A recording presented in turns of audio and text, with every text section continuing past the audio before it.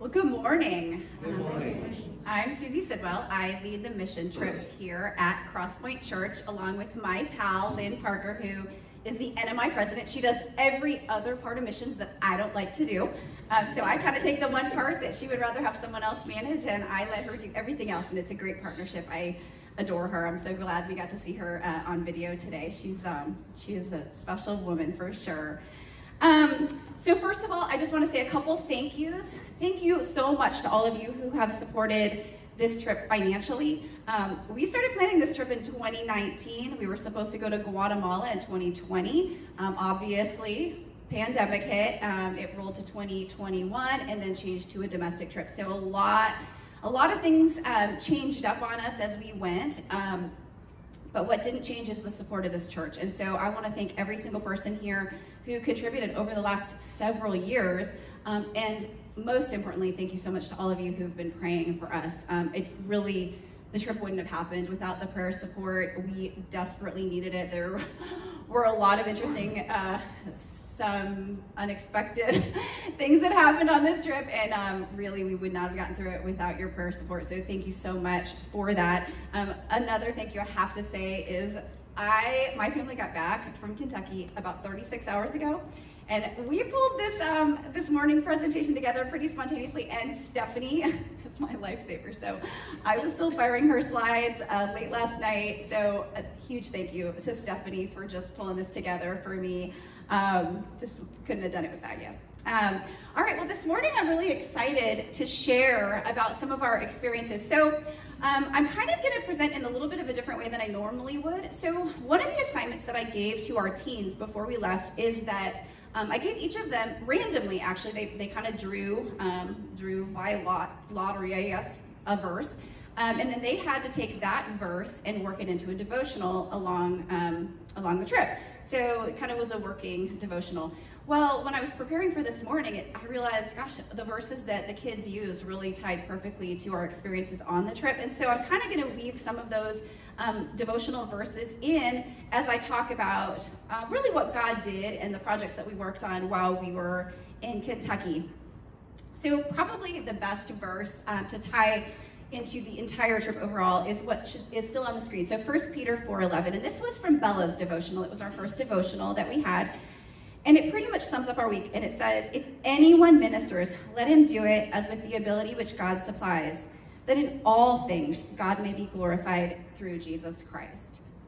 You may or may not know, but our team of 17 was cut almost in half. I found out the night before the trip started, so Friday night, that we had lost 6 to COVID, and 2 additional people who had, through other just medical situations, had dropped off a little bit earlier. So we dropped from 17 to 9 right before the trip was about to start. That was on the heels of one of the most turbulent weeks I personally have ever had. And I literally just kind of sat in our hotel room. My family was already in Kentucky, and just thought, all right, God, you're just gonna have to do what you love to do, which is big things through small numbers. And to say the least, God definitely did that. And so I just were like, okay, we'll see what happens. So we can actually go to the next slide. So these 3 adult team members of mine, I can't even tell you how grateful I am for Keith, Lynn, and Phyllis. So there were basically 4 adults, 5 younger people. When I say that these 3 literally fulfilled God's calling by using their abilities to the best of their ability and glorifying God through that, I just can't even emphasize that enough. We ultimately had to do the work of like 2-3 people. And so I just kind of want to share about what we did, but also highlight how faithful these 3 were. So Phyllis, everybody on my team, the kids constantly, even still, are like, we love Phyllis. In fact, they laughed because the car in front of us would look back. I was driving and little Phyllis is sitting next to me, and they said that it was so cute. They're like, all we could see was little Phyllis's head. Phyllis was just a wonderful addition to our team. And so we basically had to run a sports camp. I did reach out to Encuentro the night before, and I'm like, we are gonna need some help. So they did partner us up with another team, but between us and this other team, we very spontaneously had to pull together a sports camp, lunch each day, and as it turns out, crafts, which I am not a great craft puller togetherer. I'm just not. But shockingly, I had someone on my team who is like a craft expert. And the first day, I'm sitting in the car and I'm just chatting with Phyllis, and I'm like, Phyllis, what special abilities do you have? Like, what do you think that God is asking you to do? And she so sweetly goes, I'm really good at crafts. And I was like, Phyllis, do you even understand? Like, crafts are the one thing that we need. We didn't even really know we needed that because we thought we were just running sports, but it was so hot that we realized the first day the kids were coming in and just hanging out with us, and all we had scavenged together some coloring pages, and I'm like, okay, we gotta come up with something a little more creative. And this adorable woman stayed up till like 11:30 at night pulling together craft projects that were so thoughtful and so like tangible for the kids, and then tied to Lynn's message. And I mean, it was just a godsend. And when I say that she allowed God to use the ability which he has supplied to her and then glorify him, I mean that. It's just in every sense of that verse. Second is Lynn. Okay, so here's the other thing. So then they asked me, they're like, okay, we have this other team that's a little bigger, lots of teams. They're gonna kind of run the sports piece. Can you do the lunch? Okay. If anybody in this room knows me, you know, cooking is not my thing. I'm like, what? I'm like, are you kidding me? I gotta put lunch together for however many kids every day. And of course, you know, I'm like, whatever, of course I have to pull together lunch. And so who pops on the scene is Lynn, and she's like, I would love to prepare lunch for all the kids every day. And I'm like, oh my gosh, thank God for Lynn. So on top of, not only did she and I work together kind of to, I mean, we had to go grocery shopping and we had to prepare a lunch for everybody. So she took that and ran with it, and pulled everything together for these pretty basic lunches, but lunches nonetheless. I mean, I'm telling you, if it was up to me, it'd be peanut butter and jelly every day, and that's it, pretty much. Everybody'd be as skinny as my family by the end of that trip. So she pulled that all together, and then on top of that, we felt like, okay, nobody's there was no preconceived structure to this. And we thought, okay, this sports camp is going to be a huge waste if we don't pull together some kind of message each day. But we literally didn't have any of this planned, even by Sunday. And this sports camp was starting up on Monday. And so thank God, Lynn basically was like, I have 2 great ideas. And then we had a girl from the other team step up, and then I had brought an existing message that I had. So literally right away, God gave us 4 just messages that really flowed so beautifully through the week, and we were able to tie to this craft that Phyllis had stayed up preparing, and it was just a really beautiful moment where I got to see God just do really cool things as through all of our abilities, really, and just the willingness to use those abilities. Last, I cannot not mention my husband. He is not in this picture. So the third piece of what we were doing is every afternoon we were doing some sort of construction project, which really we, again, didn't have any advance notice on. And so we were just showing up. And I was just so all over the place trying to pull all these details together. Keith literally just stepped in and was like, I'll just take it and do it. And he did. And it was, again, such a wonderful use of his natural abilities. So the first day, we actually helped work in a local elementary school. In that case, it was an interesting project because actually the school looked, I would say, as good as half of our schools. But what they were saying is that without the teams coming in, they would just be totally devastated because their funding for these local schools is based on a full-time equivalent. So it's the kids who actually show up. And because these areas are so impoverished, a lot of times kids just are absent all the time. And so their funding tends to be lower. And so what they were saying is when their funding is lower, the first thing to go would be janitorial staff or landscaping staff and things like that. So it really didn't look too bad, but we were able to go in and do just a bunch of paint touch up. Actually, Keith ran a whole team of youth in one room that had not been cleaned or updated in 20 years. And it was, they would have to elaborate on that. I actually wasn't in that room, but I can tell you the walls were weirdly black. We don't even know if it was mold. They were spraying, I think they were scrubbing it for mold. Anybody on my team want to throw out what it was? Anybody? Mold, okay. Yeah, it was gross. It was really gross. And it was a really complex room to paint because it had tons and tons of shelving. I think it was a technology room. And they spent all day. That was a team of like 10 or 12 in there. I mean, they had a blast, to be honest. It was like, it's kind of where I wanted to be. It was like the super fun room, but I got kicked out because apparently when I walked in, I distracted everybody from the task at hand. So I was told I wasn't allowed to be in the fun room, but they renovated that. And so we were able to do some of those kinds of unique projects there. That was literally just a one-day thing.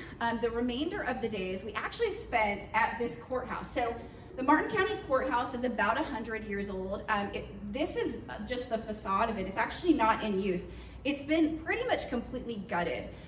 It had just, over all the years, had just been really, really worn down. There's an old jail in there, but it stopped being used in the 80s, and it's just a wreck.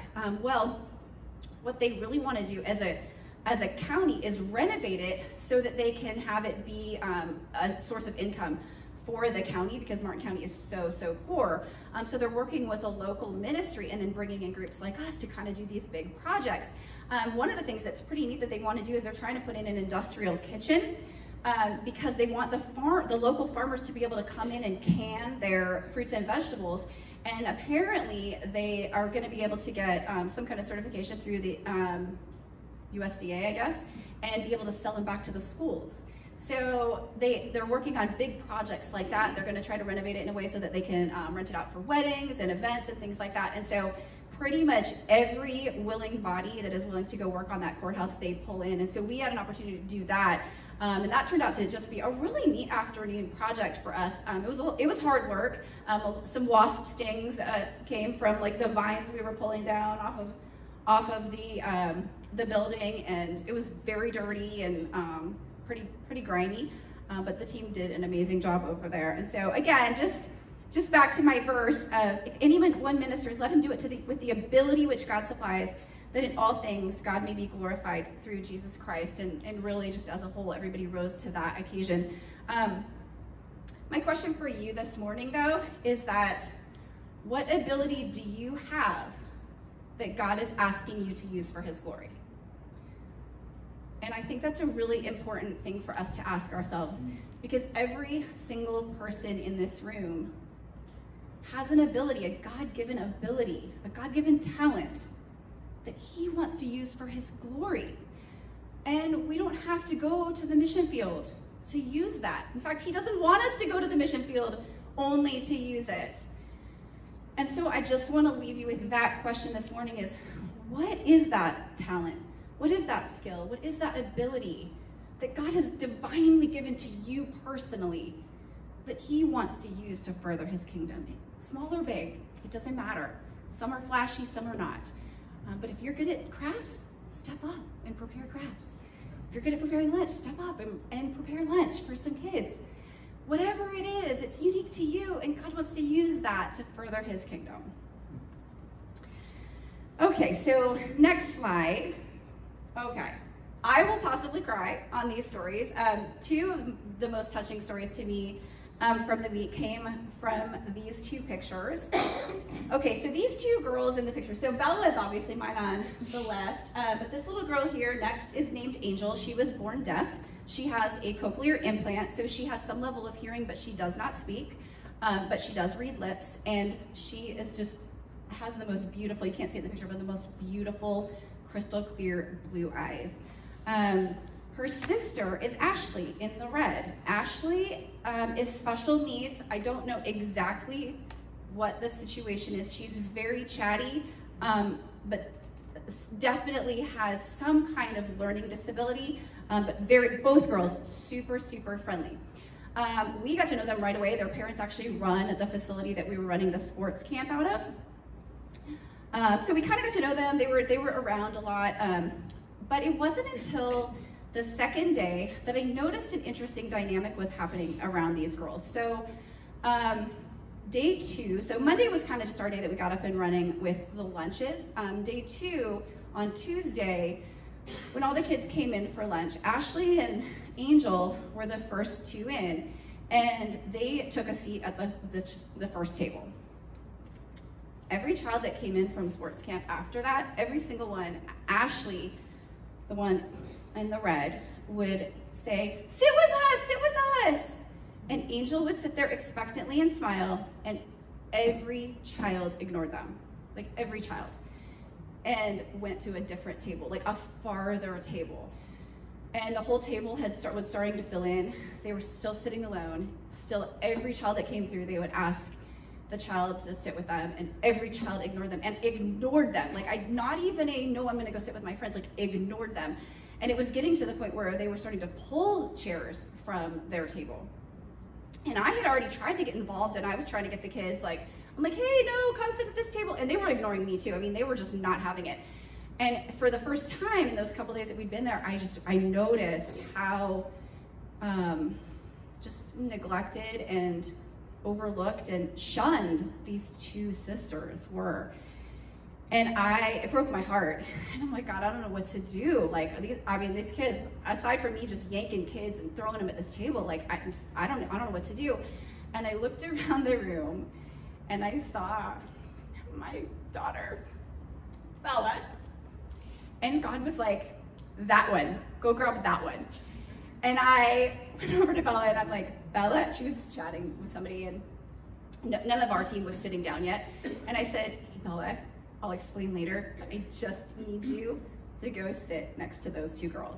And she's like, what? And I was like, I'll explain later. Can you just go sit? And she's like, okay. And so she went and she sat down right next to Ashley. And so it was now Angel, Ashley, and Bella. And the entire tone of that room changed. And there was just something about this tall, beautiful outsider that had come in and chose to sit there that all of a sudden made those girls just not look so outcast, not look so strange. And every kid that came in after that point sat at that first table and surrounded those girls.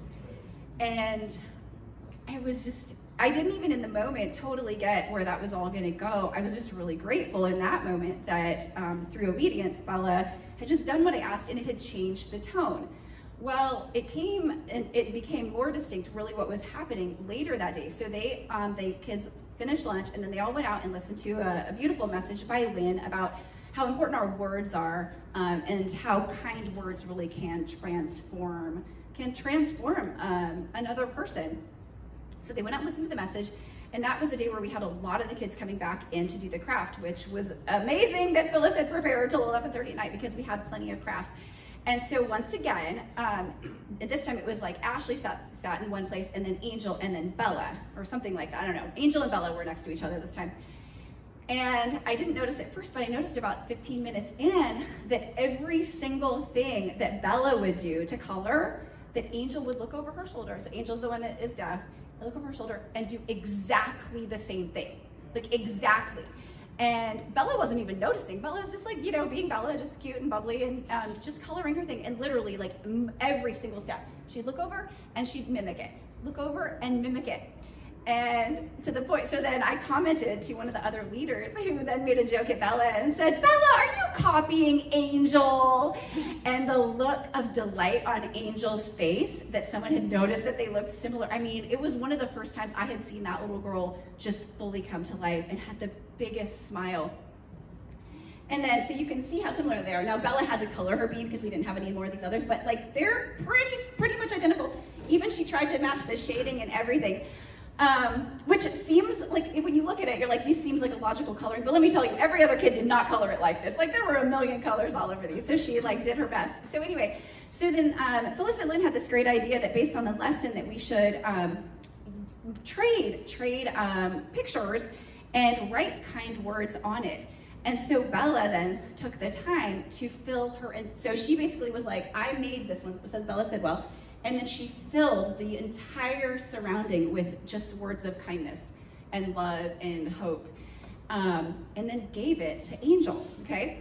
So again, in the moment, I'm like, that was just a beautiful gesture.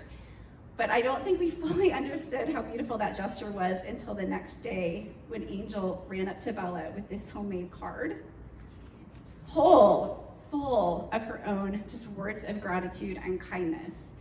And she spent so much time on this, and she was beaming that she had this beautiful new friend who had made her feel so special. And once again, I felt like that verse came to life where if anyone ministers, let him do it with the ability with which God supplies. And in that moment of just kindness, both these girls' hearts were transformed, and they had created this amazing bond. And it was just really, really a wonderful moment. So let's jump to this picture. So now I have a Cody story.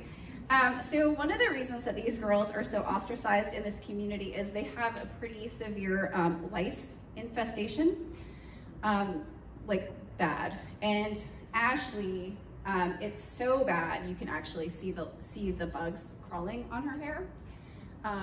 It was so tragic. I mean, we've dealt with lice in the past, so it was heartbreaking. Well, it's well known, so it's part of the reason that the kids avoid it. Well, we had been told about this because obviously, I mean, we have a ton of hair. And so people had kind of warned us and said, hey, just heads up, have your girls maybe start to wear their hair up. Okay, so I had kind of told the team and generically like what was happening and like, let's braid our hair, just keep it up. Not like we don't need to avoid anybody, but just definitely don't want hair like down and loose. Well, day 3, so Wednesday, kind of inadvertently, okay, Cody, in all of his like fun-loving humor, decided to be funny and try to scare Bella and was pretending to be a lice. And he's like, I'm a lice, I'm gonna get you, Bella. Okay, so he was just being funny. What he didn't realize is that this whole family was right behind him. And I happened to see it play out, so I just pounced on him immediately, and I'm like, Cody, stop talking! And he kind of looked at me with shock, and I'm like, stop talking. I'm like, and he was like, what? And I was like, enough. Anyway, it ended, and he then figured out what had happened and felt horrible. He was so broken by it. He in no way was meaning to hurt anybody's feelings. He just didn't know. He didn't know they were there, and he was just being funny. And he came to me later and was just so remorseful. And he's like, "What? I don't know what to do. Should I apologize or should I talk to them or what should I do?" And I said, honestly, Cody, I don't think that they heard. I said, so I don't think that we should necessarily bring it up and make it a big deal because I think we caught it in time. I said, but I would recommend that you just look for a way to make it right. And that was actually really the end of the conversation. I mean, he had apologized profusely. I knew he felt terrible. And so really from my part, I was like, okay, you know, I think we're okay. So Thursday is the last day of sports camp. If anybody knows Cody Williams, you know, the boy loves his sports. And when we came in to do the craft, so Phyllis had prepared another amazing craft. I came in and I looked around and I'm like, Cody Williams is in here doing a craft? And I was like, okay, that just never happens. That never happens. And it dawned on me, Cody had decided that day that he was gonna find a way to make Ashley feel special. And he had sat down with her and he spent probably an hour doing the craft side by side with her, and he let her teach him how to do the craft. So he'd be like, how do you do that? And then she would show him and she would giggle and laugh. I mean, look at the look on her face. She was beyond elated that this boy was giving her all of this attention. And he then asked her how to spell her name, and so we helped him write it out, and he wrote straight across his craft, he wrote, Ashley, Jesus loves you. And he gave it to her, and that little girl spent the rest of the afternoon talking about Cody to everybody she met. And it was just such a beautiful moment of seeing how God can just transform a heart if we're willing to let our own heart be transformed. Cody's devotional verse was from Ezekiel 11:19. It said, "Then I will give them one heart, and I will put a new spirit within them, and take the stony heart out of their flesh, and give them a heart of flesh." And really that's what missions is all about, is heart transformation in all of us. Those being served, but also those of us who are doing the serving. And in Cody's moment of repentance and regret, his heart was so soft that he let God just direct him in this way that really touched this little girl in a way that I don't think anybody had ever really taken the time to do. And so my question for all of you is, where is God trying to soften your heart? I mean, the last couple years have been hard, and I am the first to admit, God, my heart's been hardened in a lot of ways. 2020, 2021, they've been rough. And God has done a work on me in the last few weeks in softening my own heart. And I have to believe that there are people in here who he's trying to soften your heart too. And one thing that I can promise you is that a soft heart has the ability to soften the heart of another as well. And so bring that before God and say, God, I know my heart is hard in this way, and I'm asking you to soften it because I want to have an impact on the heart of another. So my last slide and last couple stories, and then I will be wrapping up. That's my kid. I love it so much. I'm so sorry, Faith. I'm so sorry, wherever you are. This is literally the only picture I had to go with this. So, okay, so the final verse, this was actually Canon's. It's actually one of my favorite two verses in all of Scripture. It's from 1 Kings 19, 11, and 12, and it says, "Then he said, 'Go out and stand on the mountain before the Lord, and behold, the Lord passed by, and a great and strong wind tore into the mountains and broke the rocks in pieces before the Lord. But the Lord was not in the wind. And after the wind, an earthquake. But the Lord was not in the earthquake. And after the earthquake, a fire. But the Lord was not in the fire. And after the fire, a still small voice.'" And I love that. And I think that really is how God speaks to us, is in that still small voice. And the reason I have these two pictures up is that Cannon and Faith were both very, very faithful to hearing God's still small voice on this trip. So Cannon is showing us his new puppet friend, Droopy, also created by Phyllis very late one night. This was part of the skit where they were talking about using kind words. And so Droopy was sad because someone's feelings had been hurt by sad words. And what I love about Cannon is that he just jumped right in. So none of us had a whole lot of prep time on anything. And he was just so willing to just jump in and be like, "Sure, I'll be your sock puppet," and like hang out on the floor. He actually did that twice for us. So I pulled him in on another message too. And he was so happy to do that. Anytime I needed someone to like help serve or clean up, I mean, he was just always really willing to step in and just serve. And I feel like he really was trying to be sensitive to that still small voice. Faith. So our very last day, we had this opportunity to go out to Maytown, which is actually where the Chauncey family lived and worked for like 9 years, right? 8, 9 years? Guys, Chauncey?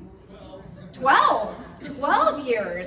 12 years. And when I say that the Chauncey fingerprint is all over Maytown, that is an understatement. We walked in and we're like, it's like Beth Chauncey artwork everywhere we go. Well, since they've left, let's just say it's definitely been neglected out there. There's a huge amount of need. It was supposed to be our free day, and we just opted to go out there because we knew that they needed some extra support and assistance. And it was a really great opportunity for us to really be able to see how the Chaunceys had kind of gotten their start and the impact they'd had in this community. Well, what they asked of us is that we actually help clean up an apartment. It had been loaned out to somebody to be like a kind of a caretaker, and he had just trashed it. They said it was the ultimate bachelor pad.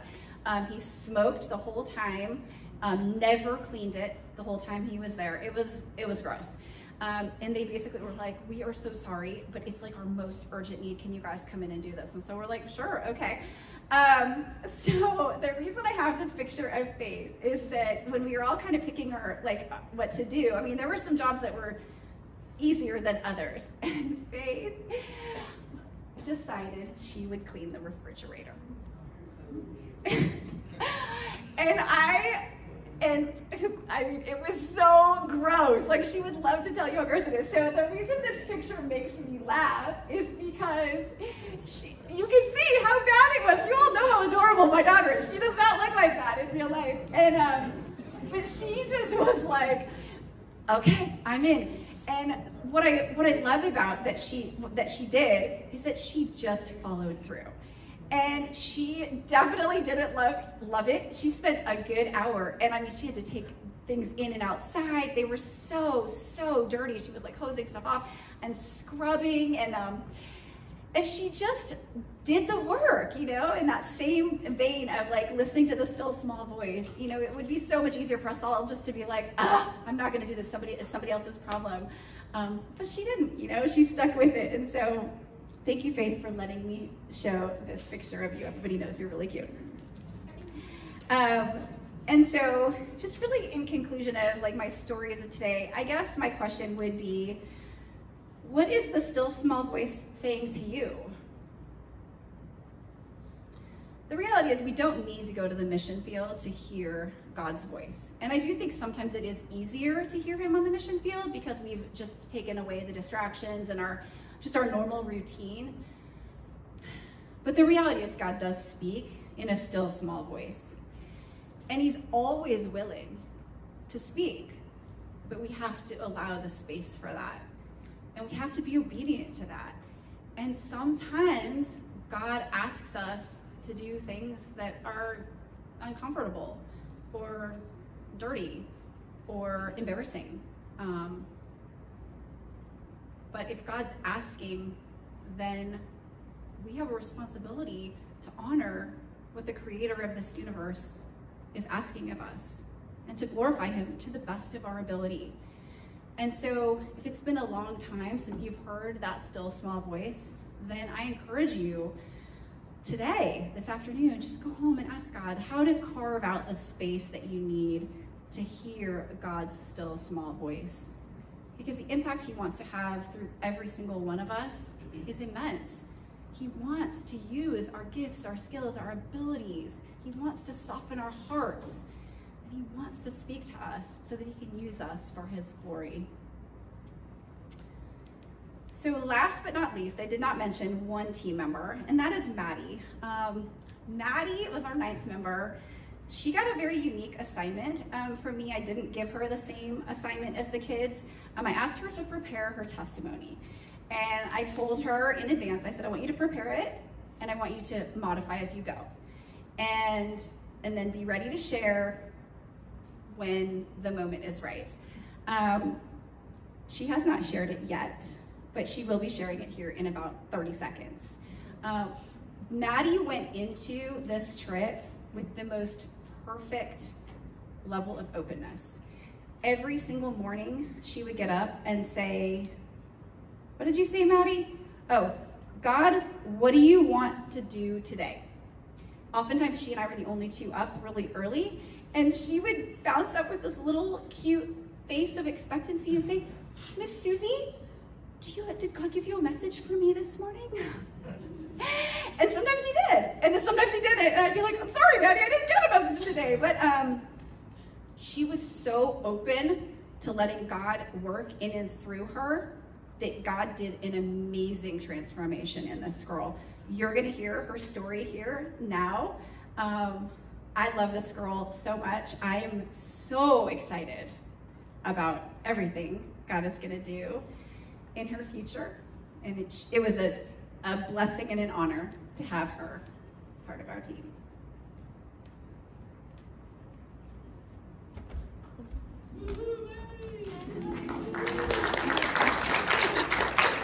Good morning.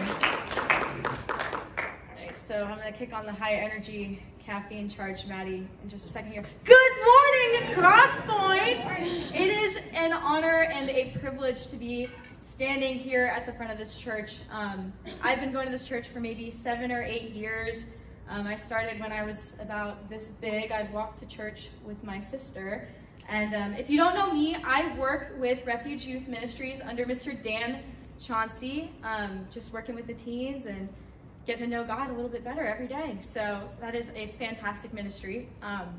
So another thing you might not know about me is if you take a right turn out of this church parking lot and then you take another right onto Hannah Road, my parents' house is about a mile down on the right. So we grew up very, very, very close to this church. Another thing you may not know about me is that I am obsessed with TikTok. It's unhealthy, and If you don't know what TikTok is, it's a series of short videos that you can watch, and you have your For You page that's been designed for you, and you can scroll through, and they are either the most academically heavy videos you've ever seen in your life, or they have no substance at all. But it doesn't make a difference because you won't remember any of them after you close out the app. So here's an example of one of my favorite TikToks.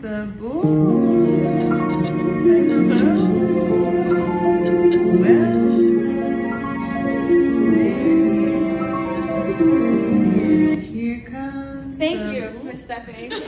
I appreciate that. So you might be thinking to yourself, Maddie, was that just an excuse to show us a cute dog in church? Yes, it was. But there is some relation. So a couple months ago, there was a trend on TikTok called My Mosaic, where people would talk about people in their lives that they love and the habits that they've picked up by being around them. So for instance, my mosaic would sound like, I shoot an imaginary handgun up to God after I pray because I once saw Fernando Rodney, former Rays pitcher, shoot an arrow up to God after he pitched a winning game. I frequently say it's hot as all get out because my dad would always say that after a long day of work. And I refuse to eat ramen noodles from the microwave because my best friend from elementary school only liked them on stovetop. So I like to think that our personal testimonies are our own mosaics of faith. Because we don't write our own stories, the hands of the people that we love and God's hands are what form our own personal mosaics. And today, Pastor Harv has asked me to talk about and Miss Susie, I'm sorry, about my own personal mosaic or my testimony. And before I begin with sermons and messages that have glued together my testimony, I'd like to mention a few honorable pieces of some of the people in this church. I remember Miss Susie Sidwell laying her hands over me and praying while I sobbed at Kingdom Youth Conference. I remember Mr. Dan Chauncey opening the door to his home and welcoming me into his family when I felt like I didn't have one. I'm amazed by Miss Beth Chauncey, who has coached me through times when I refused to give myself a break. And every time I see Mr. Kyle Frisco, I remember the time that he gave me a hat from the conference that I had to miss because of work. And I will never forget the humble nature of Miss Mindy and the sincerity of every single prayer that she sends up. All these people, and a lot of people that I didn't mention, show me the outline of the kind of person that I want to be. My testimonial mosaic also includes some bright pieces broken off of sermons and messages I've heard and read. And gluing all of these pieces together are clay. Now, I'd like to think that the clay is peace and love and hope and everything you would see on those signs that you get from Home Goods. They're like, yes. Y'all know what I'm talking about. But no, the clay was formed from the dust of my past. So Miss Lisa Turkhurst, in her book, It's Not Supposed to Be This Way, notes that sometimes the trials and challenges of this world make us feel like we've been pummeled into dust. But she also reminds us that the good news is that dust is God's favorite ingredient in creating new man. Genesis 2:7 reads, "Then the Lord God formed a man from the dust of the ground and breathed into his nostrils the breath of life, and the man became a living being." The nature of this world has pummeled me into dust a few times. But God has taken the dust of my past and added water and created a new step in my faith over and over and over again. My mom is recovering from addiction. Add water to the dust and make clay. I feel loved for pure intentions for the first time in my life. Add water to the dust and make clay. And I have never been so in touch with my faith.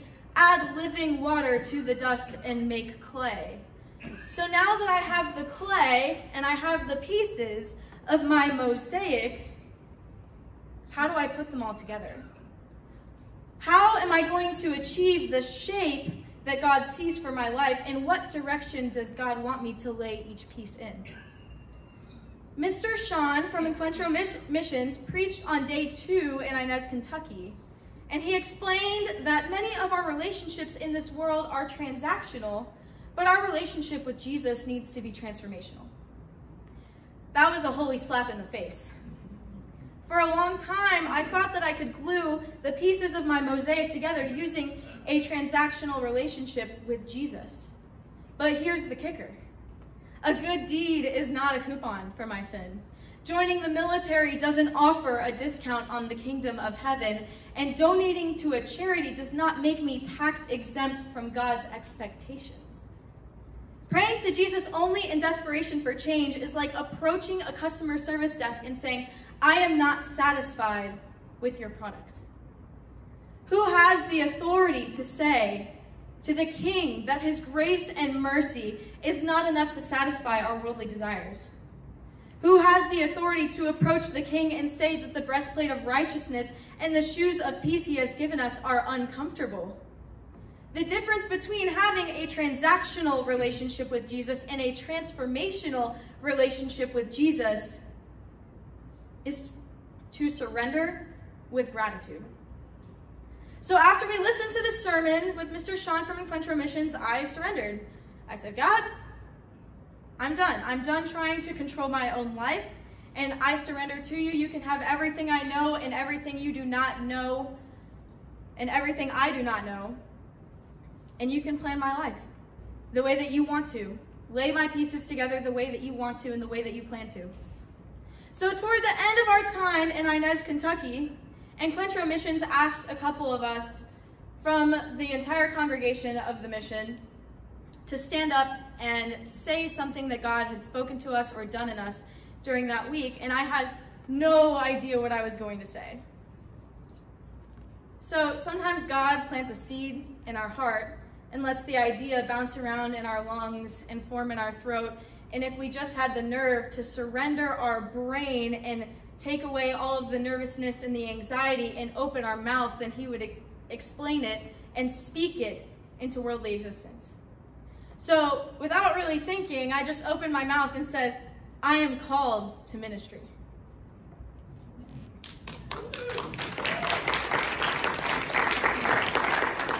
So I wrote this on Wednesday night, and I didn't finish it because I didn't really know where it was going to go. But I am really excited to announce that as of Friday, I have been accepted into an internship that was laid in my lap on this mission trip, so I can go serve the underprivileged in Indianapolis, Indiana.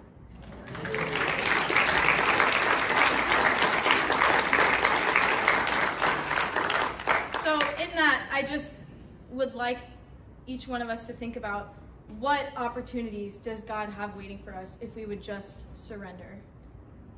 Thank you so much.